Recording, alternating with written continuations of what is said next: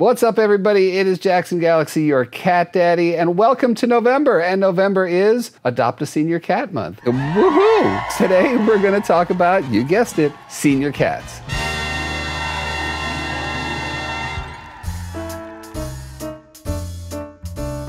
If you haven't gone out and adopted a senior cat, and we'll talk about that a little later on, you have one at home, and I'm here to help you out, make sure that their life is the best it can possibly be. And if you don't have a senior cat right now, you know what? You have a cat, and at some point they're gonna be seniors, so you're gonna need this. Let's get moving. So the first thing I'm gonna talk about is vet care. Changes happen fast in senior cats, and if you're nice and observant about your cat's life, you'll see that maybe they're walking a little stiffly, maybe they're not eating or drinking as much as they were before. And the first thing, of course, you always want to rule out is something happening physically to them. The best thing that you can do really is once you start getting to a point where they're into their double digits, make sure that you're going for that yearly exam. And in some cases, if they're dealing with issues that are getting a little more advanced, you're going twice a year, you know? And then again, you notice anything, you're into the vet. Whether it's their kidneys, their thyroids, we see a lot of that happening. Depending on their weight, we see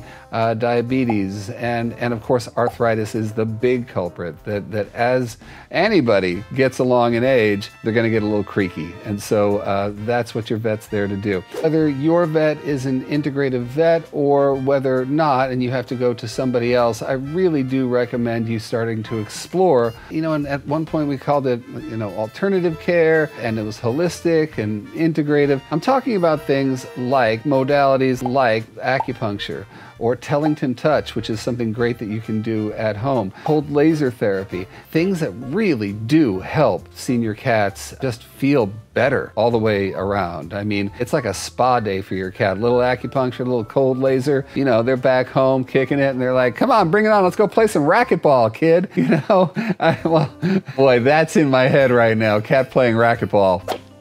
Anyways, point is that any little help that we can give our cats along the way, it goes a long way for those seniors. And I just would absolutely encourage you to explore those therapies for your seniors. So now let's move on to nutrition. You've heard me say it before, I'll say it again. I really do believe that the best diet for a cat is a raw diet. Underneath that is a grain-free wet diet, then just wet, and then down at the bottom is dry. In my opinion, as cats get older, that need to keep water going through their system at all times is just that much more important.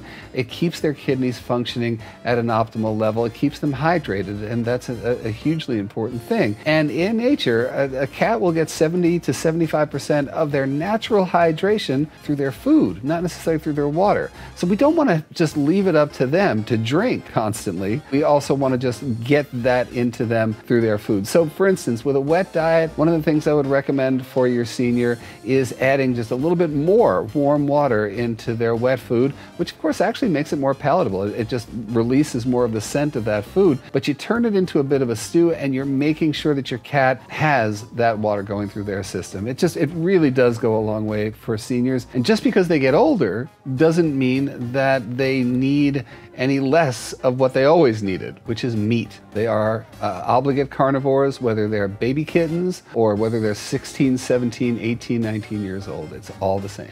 And that also leads me to the water side of things, which is to make sure that you've got plenty of water around the house. If your cat is into fountains, make sure you have more than one. If they're into more sitting water, you know, in a bowl. Don't forget, stress will bring on things like urinary tract infections, and keeping water going through their system, again, is one of those ways to not prevent it, but it will definitely help. It's really important as your cat gets older that you adapt with them, and we've been talking about physical health, but along with that comes adapting to their environmental needs as well. So let's talk for a second about senior cat catification. One of the things as your cat gets older, and again, bones get creaky, man, bones get creaky, joints get creaky over time. So that means that you might not want to have those cat trees anymore where you're asking them to get up high the way they used to, which would include not just jumping up, but jumping down. It's the jumping down, gravity taking its hold and the cat hitting the ground, that may hurt a whole lot more than it used to hurt. So start thinking about ramps. Just expecting them to jump up into the bed after a lot of years might be too much. If you notice that your cat is not hanging out in the bed the way they used to, then make sure that you got either steps or ramps. The same thing goes for their favorite vertical spots in the world. If they used to love sitting on the back of the couch, they're not there anymore. Ramp up to the back of the couch or up to their favorite cat trees. And it can be something as simple as a plank of wood, a 2x4 with some carpeting on it, and that leaned from the couch to the floor, and there you have it. This is just a much easier way for them to get around. And that is the order of the day as they get older is, you know, we talk about like the shortest distance between 2 points, swimming downstream, or all those things that I find myself saying these days. And now we're not just talking about catification in sort of the traditional sense of just having some ramps around the house, which is going to help, but we're also talking about litter boxes and litter. Let me explain. So as we get older, and again, this is about getting our bodies. I don't get in and out of litter boxes. I mean, I do try to practice what I preach, but not to that degree. Cats getting in and out of litter boxes, especially if they've got the higher front, if they've got lids on them, and a cat's got to get into the box with a little bit of adeptness, that's going to take a hit over time. So just because your senior cat pees out of the box one time, don't freak out. It's not just they're sending you a message, which of course, like I always say, you go to the vet first and rule things out, but it could just start getting really hard for them to get in the box. I know a lot of folks who they have their litter boxes down in the basement or upstairs. If your cat's got to use stairs to get to their litter box, they're probably going to stop at some point because it's just more trouble than it's worth. The same thing holds true with litter. Just because your cat used the same litter for many years doesn't mean that over time the feeling of, for instance, clay on their paws or crystals or things like that on their paws is still going to feel good, because arthritis can happen anywhere. It can happen elbows, shoulders, wrists, or their paws themselves, their digits, right? If your senior cat just has a few accidents, especially if it's right near the litter box, then the thing I would recommend you do is get a very low-sided litter box. And one of the best hints I got for you is they make litter boxes for puppies, and they're very low-sided. Basically, you walk in, you walk out, there's barely a lip to it. Use one of those bad boys and then just try a different litter. Now, I'm not saying replace your litter box. I'm saying add another one. Don't ever just switch it out. Add a new litter box, that puppy litter box, put something really nice and soft in that box. You know, see if they're more attracted to that. That gives you a lot of answers, you know. But just start seeing problems that might arise through the lens of a senior cat as opposed to problem behavior or unwanted behavior. And again, take a look at those stairs, man, because I've seen that happen a lot.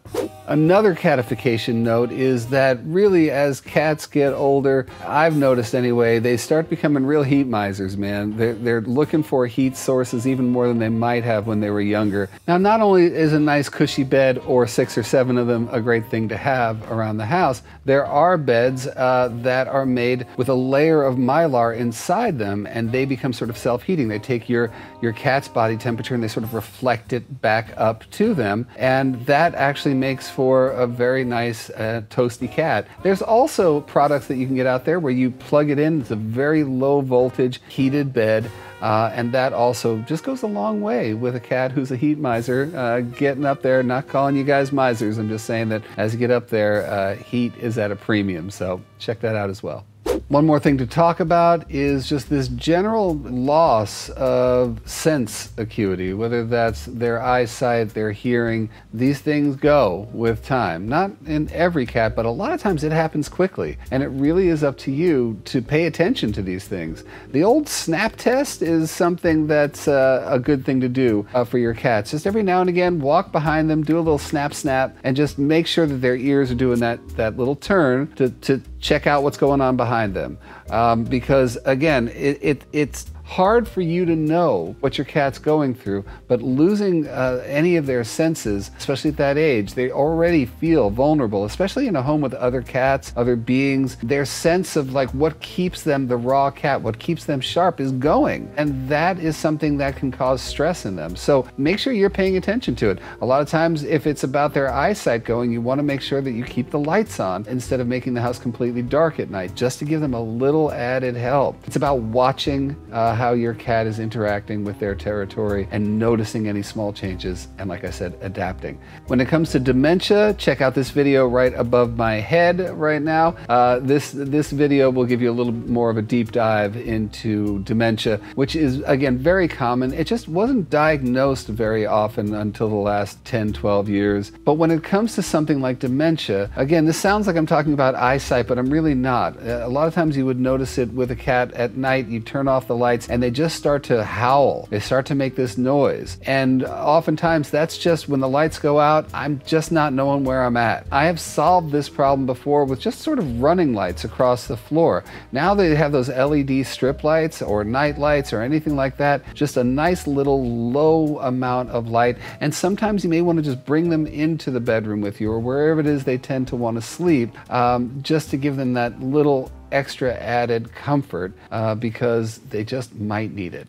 Now, this wouldn't be a Jackson Galaxy video if I didn't talk about playing with your cat. And I know I can hear you. I can hear you through this camera, through the lens, through your monitor right now going, Jackson, my cat is 13 years old and he doesn't play anymore. No. No.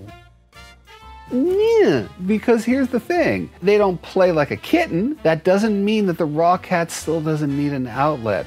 And even if that's just moving around a little bit, taking that sort of worm toy and letting it sort of disappear around the back of the couch, just so that your cat for a second goes, huh? What's that? And just pads on over there and maybe gives it a little swipe. And then after that, you know, you round the corner again. You don't need them to run laps around the house or go up and down the stairs or just jump around or whatever. It's about occupying that raw cat mind-body connection that helps to keep them young, you guys. It's just that interaction, you know? It's like with human seniors, getting activity going, even if it's a matter of doing puzzles or talking to other humans, getting out in the world really does help keep us young. The same thing goes with cats. We just got to know what makes the raw cat happy and go with that, you know? So play is still a big part of the equation. You should be doing it regularly, not to mention the fact that it just keeps the joints moving a little bit, man, and that's also good. If your cat is really not up for moving around much at this point, then think about food puzzle toys. And there are food puzzle toys that are just static, meaning that they just sit there. So it's not a ball that rolls around and you knock it out and you get a treat. Treats are actually within this sort of play station. They still have to occupy mind and body just to get those treats out of there. And I don't care how old or young you are, a good treat is worth the work. And finally, when it comes to play/catification, think about cat TV. Man, a cat is never too old to sit on a nice comfy bed, look out the window, look at the birds, and be like,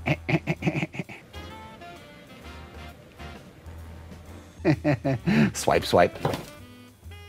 You know, that kind of thing keeps it all sharp, man. It's all about keeping the raw cat, the hunter, sharp. And you can do that no matter how old you are.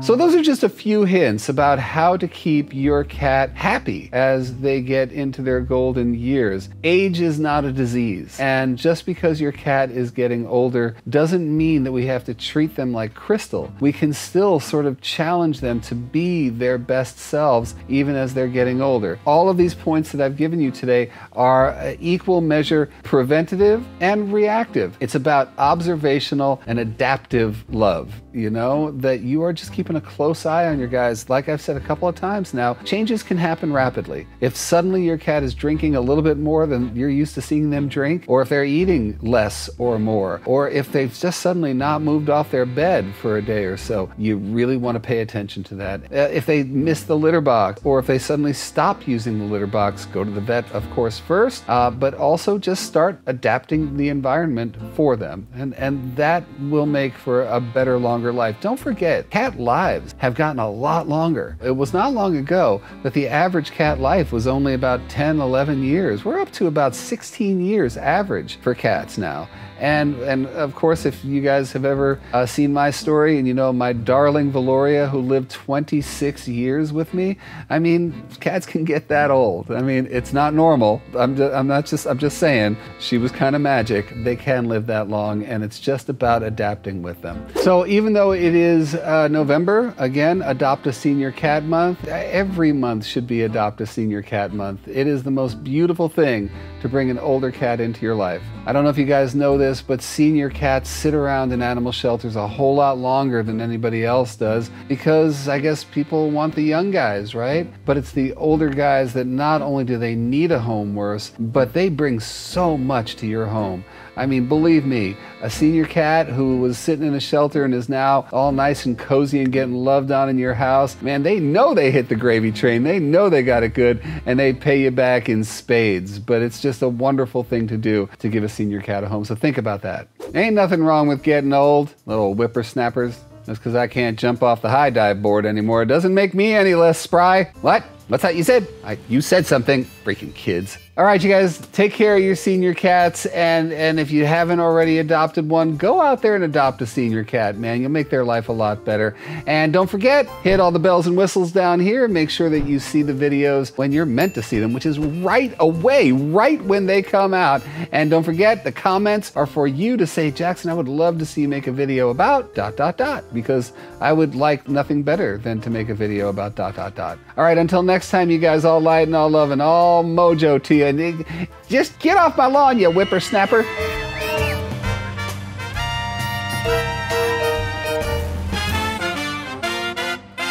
Meow.